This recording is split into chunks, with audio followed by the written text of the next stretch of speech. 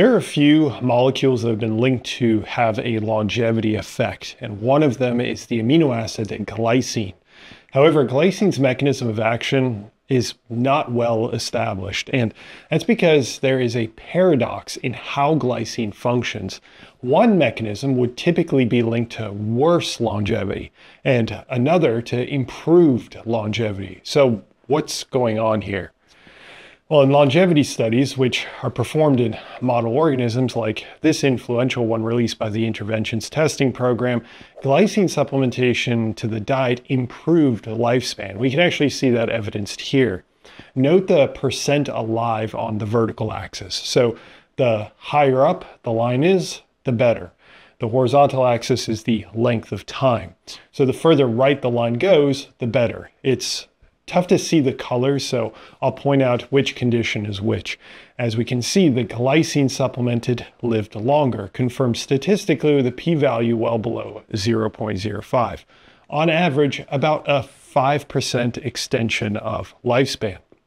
Now, keep in mind, we can't do these kinds of studies in humans unless we look at associative studies. So we're making some assumptions here that translates to humans, which is not always the case. Yet, as I mentioned, the mechanisms by which glycine enacts this longevity effect are incredibly confusing. Well, why?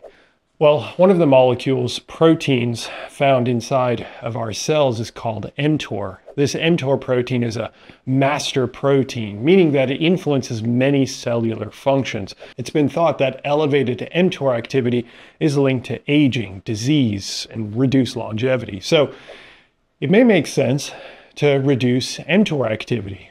Well, glycine is believed to do exactly that.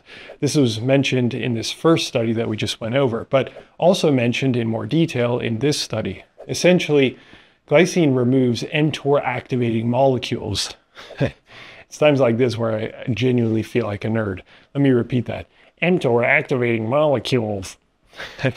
I'm talking about other amino acids like leucine, methionine, and others.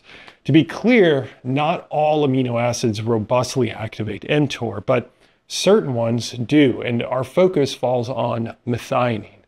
Methionine is converted inside your cells to S-adenosyl methionine, or SAM. SAM molecules bind to a protein called SAMTOR. I promise this isn't a Dr. Seuss episode. It literally is called SAMTOR, which is different from mTOR. Once SAM binds to SAMTOR, it inhibits SAMTOR from inhibiting mTOR. Additionally, methionine binds another protein called PRMT, which activates mTOR. So through two intracellular mechanisms, methionine activates mTOR. Okay, so how does this have anything to do with glycine?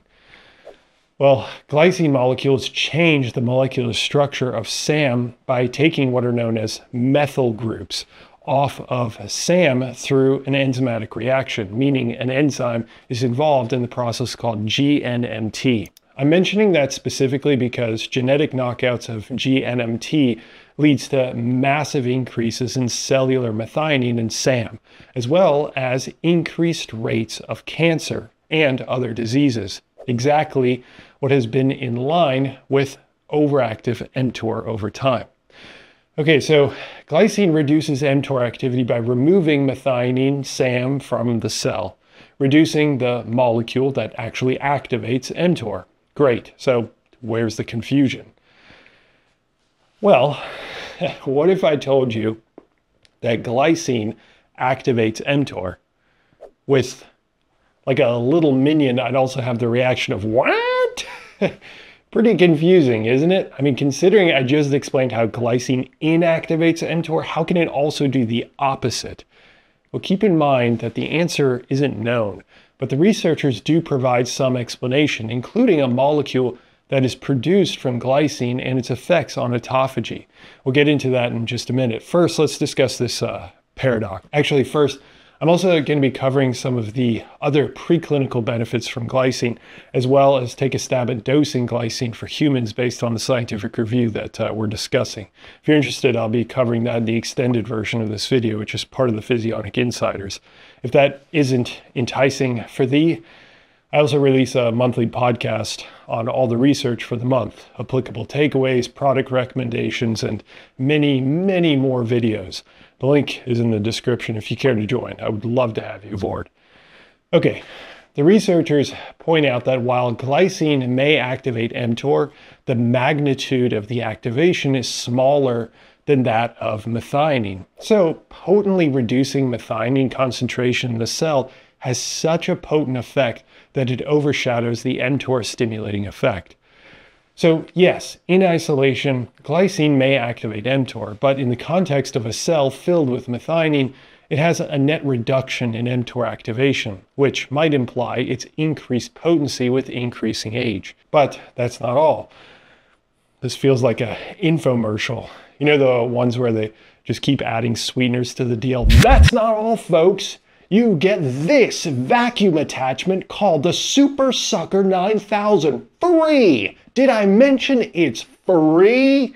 Anyway, that's not all about glycine.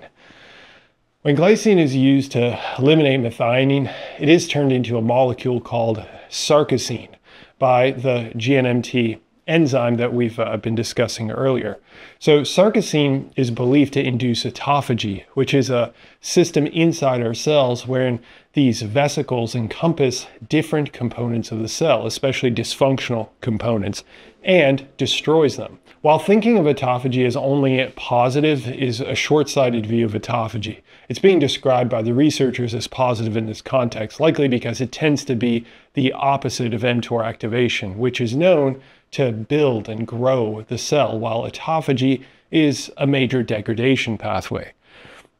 These mechanisms aren't even to mention the other effects that glycine has, like its important role in the production of the antioxidant glutathione, which robustly buffers the cell from incurring too much damage from damaging molecules like reactive oxygen species.